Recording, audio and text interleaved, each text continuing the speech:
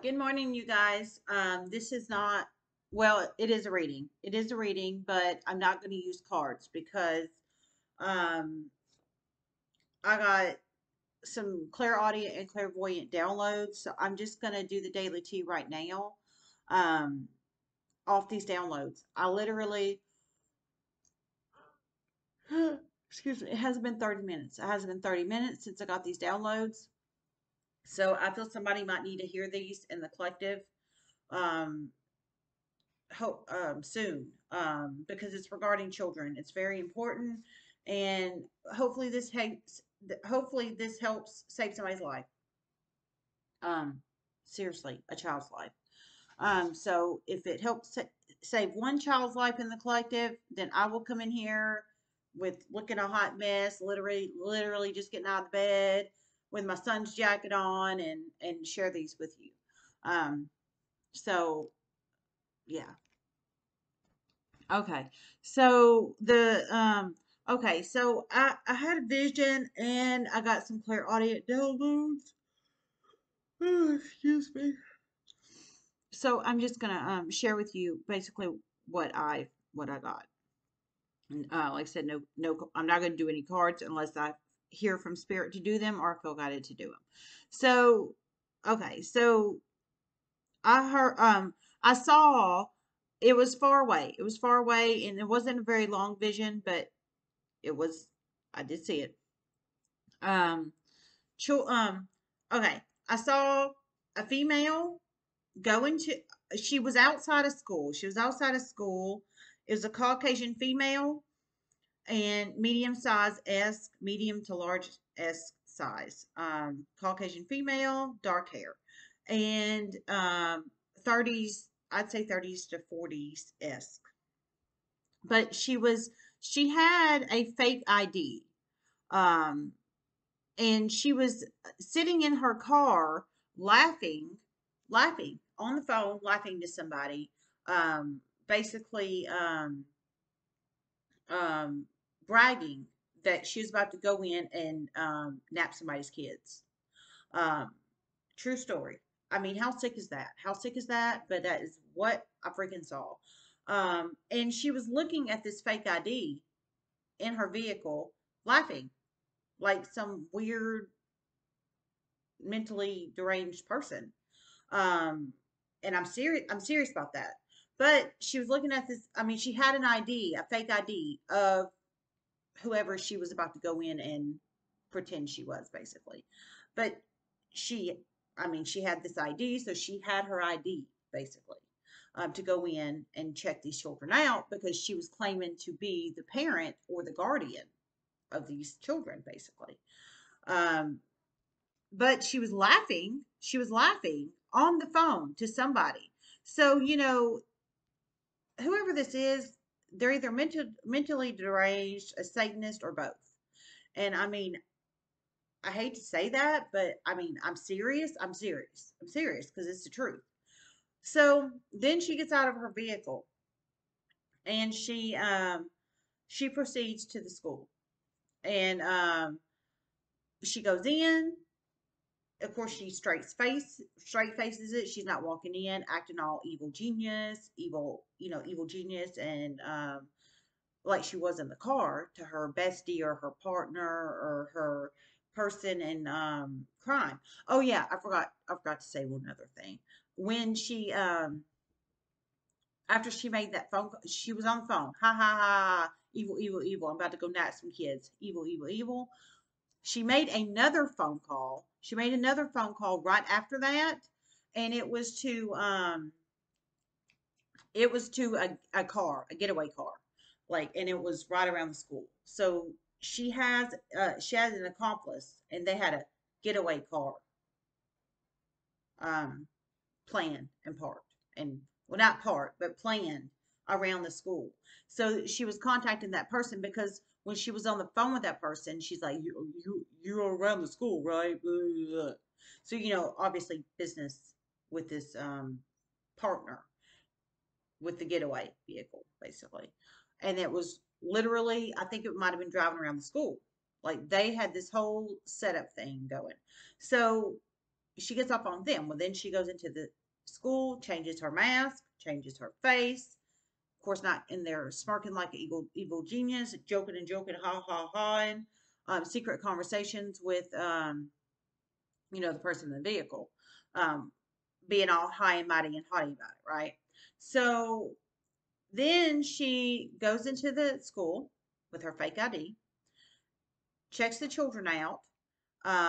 She's obviously a doppelganger of whoever she's, whatever parent she's doppelganging. So she uses the fake ID, and she looks like the parent. It's a white Caucasian female, with dark hair, 30s, 40s. Goes in, uses the fake ID, checks the child. Well, in this vision, it was child. It was child. Checks the child out. But in some of these cases, dear God, in this particular vision, it was one child. One child. Checks the child out, and um and then proceeds to leave. Now, the child, whoever this is for, was a younger child. It was a younger child, elementary school age child. Um, and then they checks the child out. They come out of the school, right? It was a younger boy. It was a younger boy. He was probably about oh my gosh, he was young. I'd say like 7 years old, 5 to 7, 5 to 7, maybe 5 to 8, 5 to 7, 5 to 8. He was Caucasian, and he had young, lighter, sandy hair, lighter sandy color esque hair. Um, from what I could see, he was a cute little kid, but maybe he was maybe he was 7, 5 to 7. So he couldn't have been very old, very old. I'm thinking like second grade is what I'm thinking, first or second grade, not very old. Um, and then so he didn't know it wasn't his mom, is what I'm trying to say. He didn't know it wasn't his mom, um, which is sad, which is really really sad. I mean, the woman, I'm assuming she was joking in the vehicle that, oh, she looks just like her, and she was joking in the vehicle, yeah, I'm about to go nap this kid. It was really quite disgusting. It was very disgusting. It was disgusting is what it was. um Disgusting. It was disgusting. I don't know how else to describe it. It was disgusting. So yeah, but the child had no idea. They had no idea it wasn't their mom, until they get into the getaway vehicle comes around, and it was a van. Typically how people are like, oh yeah, the getaway van, the white van, the getaway van. Um, it really was a van. Now it wasn't white, but it really was a van. It was actually a red van in my specific dream. And they get in, and once the child gets in, they realize, they look up and they say, "You're not my mom." And then, but the shittery was able to check the child out at that point, and she said, "Doesn't matter now, asshole. Get in the van." And she pushes him in the van, and then they freaking take off, and that was the end of the vision. It was the end of the vision. And um, so just saying. So her false mask comes off because she got what she wanted. Because she got what she wanted, and she napped the child. Her goal in that was, she took advantage of the fact that she looked just like, um or not, well, doppelgangers don't look just like their doppelganger usually, not like identical twin energy, but they look almost exactly alike, almost exactly alike. So she obviously took advantage of that, to the point she went and got a fake ID. She went and got a fake ID of on the streets, obviously. you know, contacted somebody on the streets to get this fake ID, because you're obviously not going to go to the DMV to get the fake ID, you know. So she has to have connections street side, is what I'm saying, to get this fake ID. And but she was so happy that she got away with it. She was so happy. And she was bragging to her friend to do in the vehicle. Oh, yeah, I'm about to go in, I'm about to do this thing. I know I look just like her. And we are about to make so much bank off this kid. But they were successful. They were successful. Um, but the kid had a bazinga moment when he was getting in the vehicle. But at that point, they were already all together in that van, and they had already had him at that point. And she said to him, um, doesn't matter now. Um, and then she pushes him. She pushes him, and then the dream cut off. Not the dream. I'm sorry. The vision cut off. It wasn't like a super long vision. It wasn't a super long vision, but it was one of the longer ones that I've had. But it was a Caucasian boy. It was a Caucasian boy. I'd say about second grade. Um, I'd say about second grade. Um, just like sandy blonde hair, cute little kid, such a cute little kid, and and sad. But my point with this is, I feel somebody's about to try to nap somebody's kids, but they're about to do it and take advantage of the fact that they look just like somebody, i.e., doppelganger energy. And I'm serious about that. I'm serious. And for those of you that Spiritual Advisor LLC, I already posted it, but I'll post it. I'll say it again. She did a reading last night. It's Secret Seven. Boom! It's Secret Seven. Just saying. Just saying. Just saying. If anybody wants to, original Secret Seven, the original Secret Seven, not, I know there's many Secret Sevens these days. The original one from Huntsville, Alabama. That one, just saying. If anybody's interested in checking it out, just saying. Oh, and if you think anyone else could benefit from these messages, if you want to share these on your social media, you're welcome to do so.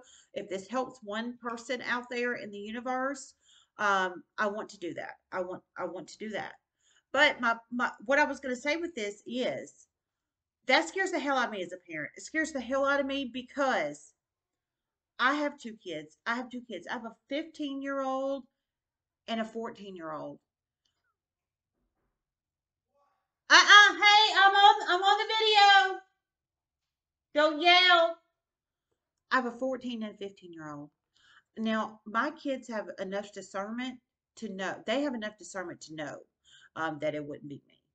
You know, and I have a doppelganger. I have a doppelganger, and I do personally. But my kids wouldn't. In fact, I'm about to show them a picture of my doppelganger just in case I'm not saying she's mentally deranged. I'm not saying my doppelganger is mentally deranged, but for the safety of my children, I want to make sure my kids are safe. But my point is, my kids are older. Mine are 14 and 15. I could show my kids a picture of anybody, doppelganger or Joe Blow down the street, and say, hey, this person, we need to beware of this person, be leery. And they would have, they're old enough to know, to have the discernment skills to be like, oh no, creepy lady. Oh no, creepy lady. We need to call the police kind of energy. You know what I'm saying? Um, this kid was not old enough to discern it, is what I'm saying. He was like, I would say 6 or 7.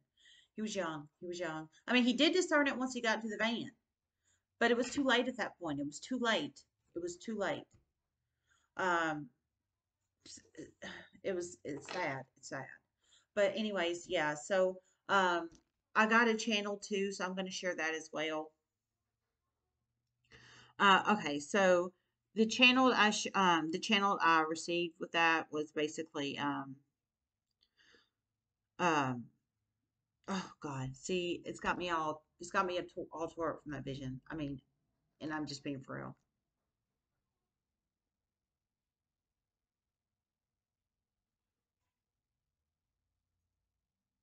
Okay, I lost it. I lost it. I lost it because I think I'm I am so emotional about that. I am so emotional about that because when I get visions, I get them for a reason. I get them for a reason, and a lot of times I end up coming true. So this is scary. This is like Amber Alert, scary. So I'm so in my feels right now. I think that's why I'm blocked. I'm not able to get the message. So I'm gonna get this out so somebody can get it. I hope this helps somebody. I do because I don't I don't have a good feeling about this, you guys. I don't have a good feeling. I feel a kid is probably gonna they're I feel whoever this is for, they're gonna be successful. And I'm being serious about that. So I'm getting this out so somebody can see this. Love you guys. Namaste.